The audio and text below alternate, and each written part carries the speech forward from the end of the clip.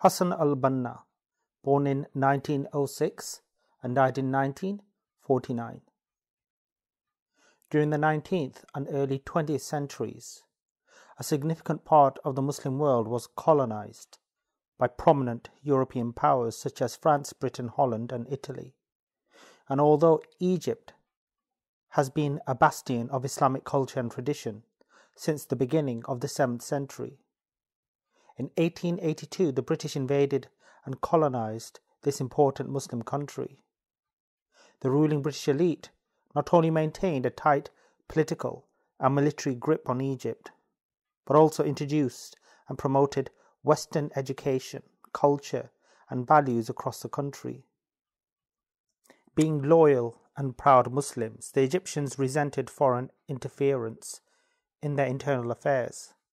Indeed, the Egyptian masses considered the British attempt to liberalize and westernize their country as an open attack on the Islamic identity, culture, and heritage.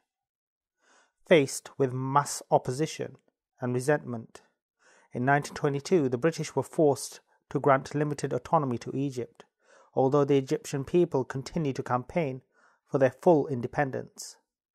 Their campaign eventually forced the British authorities to withdraw their forces and quit Egypt. Though the British occupation of Egypt formally ended in 1936, they continued to exercise considerable political, economic, and cultural influence in the country. As the main mission of the Egyptian liberation movement, led by prominent leaders like Said Zaghlul, was to throw the British out of their country, they made no attempt to counter the spread of secularism and westernization in Egypt, which threatened to wreak havoc within Egyptian society at the time. The al-Ikhwān al-Muslimūn, or the Muslim Brotherhood, was destined to fill this moral and spiritual vacuum. Founded by Hasan al-Banna, this mass Islamic movement attempted to arrest the spread of secularism and westernization in Egypt by rejuvenating the Islamic ethos, morals, and values across the country.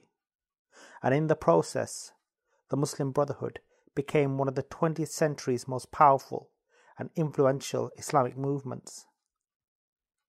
Hassan ibn Ahmed ibn Rahman ibn Muhammed al-Banna al-Sa'ati was born in the Egyptian village of Mahmudiyah.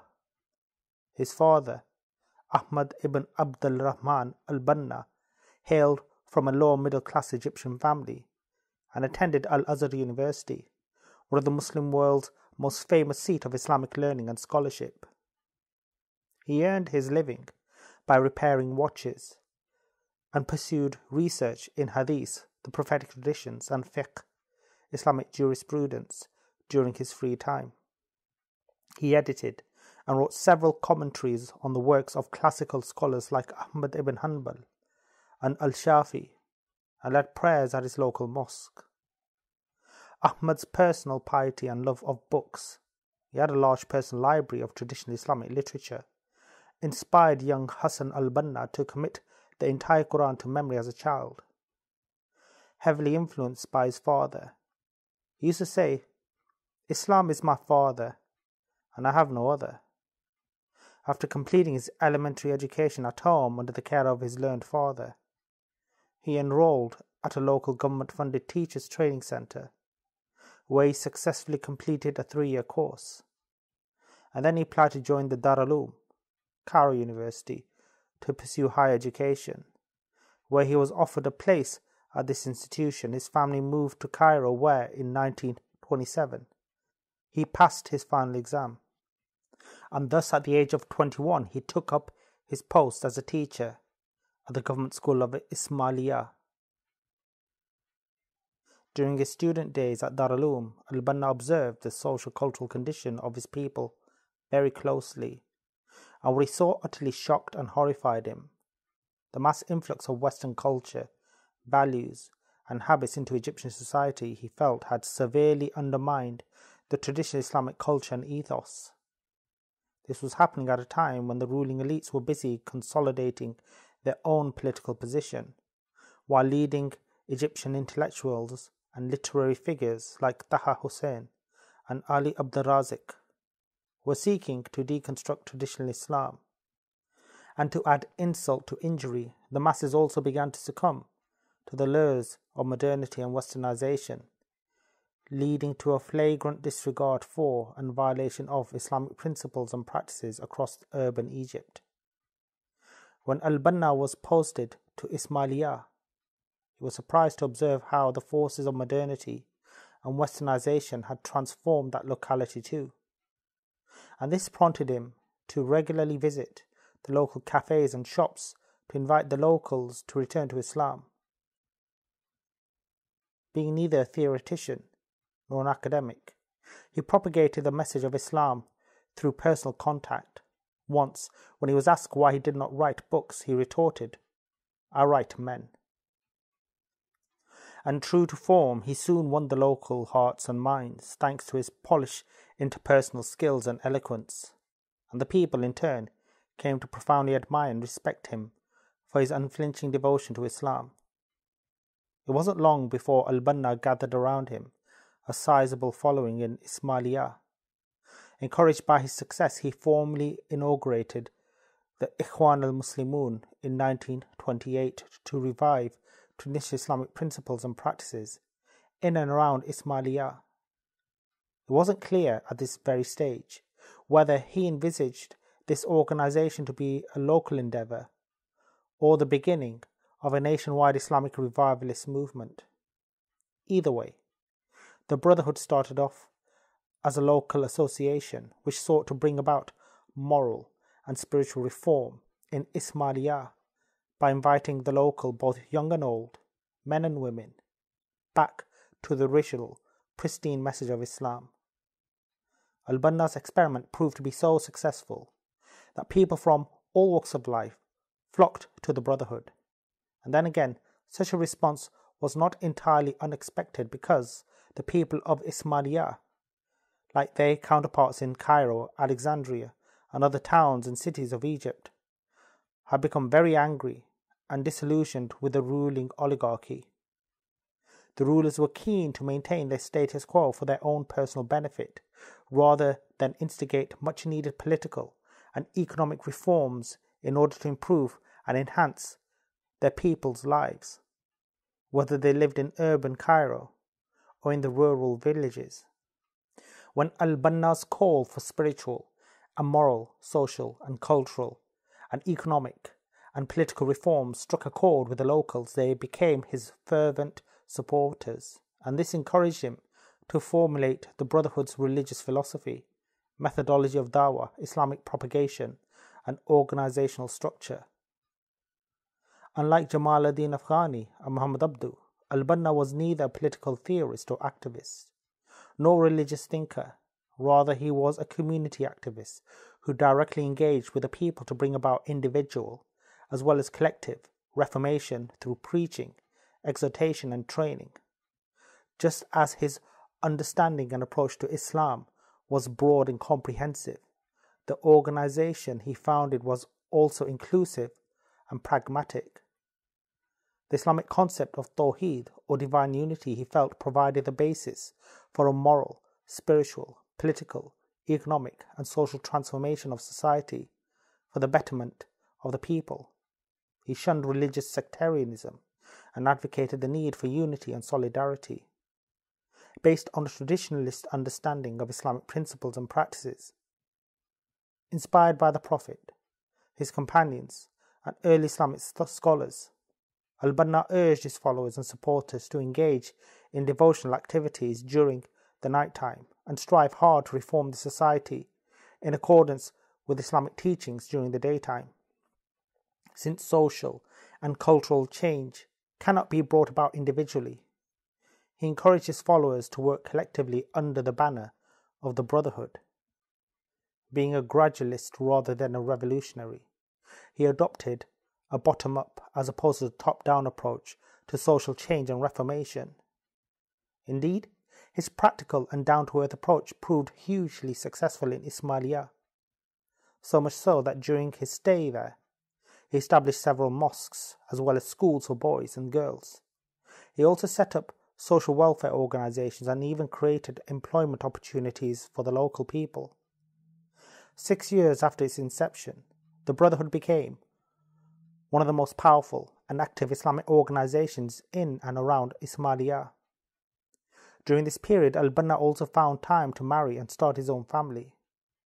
Most crucially, kept a detailed diary of his duties and daily activities. And as expected, his diary, published under the title Mudakhirat al-Dawa wal-Diya, Memoirs of Propagation and Propagator, subsequently became an important source of information about his life and career. In addition to this, he wrote scores of articles on different aspects of Islam, which were later published under the title of Maqalat al-Hasan al-Banna, the Articles of Hasan al-Banna. Also, keen to encourage his followers to purify themselves both physically and spiritually, he compiled a collection of religious sayings and supplication entitled al-Mathurat, and this booklet was published and circulated widely by the members of the Brotherhood. Al-Banna stayed in Ismailia until 1933, when he was transferred to a teaching post in Cairo, and by that time the Brotherhood had expanded beyond his own expectations, and new branches began to mushroom everywhere. Eager to coordinate the activities of his expanding organization, he abandoned his teaching career and became a full-time Islamic activist. As in Ismailia, here now in Cairo, he noticed how the people had become angry and disillusioned with the subservient attitude of the Egyptian political and religious leaders towards the British elites. His call for Islamic unity and solidarity therefore received a favourable response from the populace, who flocked to the Brotherhood in their droves. New branches of the Brotherhood were soon established across Cairo, so that by 1934 it had established its presence in no fewer than 50 suburbs of Cairo, thus attracting a mass following. And at the time, al-Banna's main objective was to counter the popularity of Western culture and values in Egyptian society by calling the masses back to the original pristine message of Islam, and in so doing he hoped to bring about a moral and spiritual transformation throughout the Egyptian society. As a successful grassroots-based organization, the Brotherhood soon spread across Egypt and won the hearts and minds of the Egyptian people, including farmers, students, teachers, doctors, engineers and lawyers. And with this increasing popularity, the Brotherhood also expanded its activities in response to the people's diverse needs and requirements. In 1938, al-Banna prepared a comprehensive program for the Brotherhood and called for reform in all spheres of Egyptian society in the light of the Quran and prophetic Sunnah. And as before, his call for educational, social, political and economic reforms went down well with the Egyptian people. Indeed, the Brotherhood's opposition to the British elites, coupled with its desire to create a full-fledged Islamic state in Egypt, soon won it widespread support across the country, and during the period from 1939 to 1945, the Brotherhood became one of the largest and most influential Islamic organizations in Egypt. In response, al-Banna changed the Brotherhood's organizational structure so that it could coordinate its activities more effectively. By establishing their own mosques, school, medical clinics, shops, community centers, women's groups, newspapers, magazines and recreational facilities without any support or assistance from the Egypt government, the Brotherhood effectively became a state within a state, given its wide-ranging services and activities. The command structure of the organization also became increasingly complex. As the chief guide, Murshid al-Am of the organization, al-Banna worked very closely with a dedicated team based at its central office, Maktab al-Irshad. Although the central office was responsible for formulating the organization's policies and strategies, it was the members of the executive office, Maktab al-Tanfidhi, who were responsible for implementing its policies, procedures and guidelines at the grassroots levels. al-Banna created many other layers of command within the Brotherhood to facilitate better communication and effective delivery of its services. His extensive knowledge and understanding of Islam, coupled with his vision, foresight, and organizational ability, enabled him to translate the values and principles of Islam at a practical level. As the Brotherhood became increasingly popular in Egypt, the country's rulers, and especially the powerful British elite and their Egyptian subordinates, became very alarmed. They wrongly accused the spreading of anti-state propaganda. The authorities first outlawed the Brotherhood's newspapers and journals, including the famous al-Manar, the Lighthouse magazine, and this was followed by the imposition of governmental restrictions and censorship on the organization's religious activities, leading to the forced dispersal of its prominent leaders and activists from Cairo. Such measures were instigated by the government in order to undermine the Brotherhood, its unity and organization, but following huge public outcry, the authorities were forced to relent, and then, in 1948, the State of Israel was founded in Palestine, and this prompted some members of the Brotherhood to spearhead a military campaign against the new country. A year later, the Brotherhood was outlawed by the Egyptian government, which led to widespread rioting, as well as the murder of the Egyptian police chief, allegedly by a member of the Brotherhood. In response, the government arrested all the prominent members of the Brotherhood and curtailed its activities across the country. The ensuing crisis eventually spiraled out of control when Mahmoud Fahmy al-Nukrashi, the Egyptian Prime Minister, was assassinated, allegedly by the members of the Brotherhood. A month later, al-Banna himself was gunned down on the streets of Cairo, allegedly by the Egyptian secret police. He was 43 at the time, and although he was succeeded by Hassan Ismail al-Hudabi, who was a prominent judge and Islamic scholar, the Brotherhood and its leaders continued to be harassed, persecuted, and repressed by all subsequent Egyptian governments. And in spite of this, the Brotherhood remained one of the most powerful political religious organizations in Egypt to this day.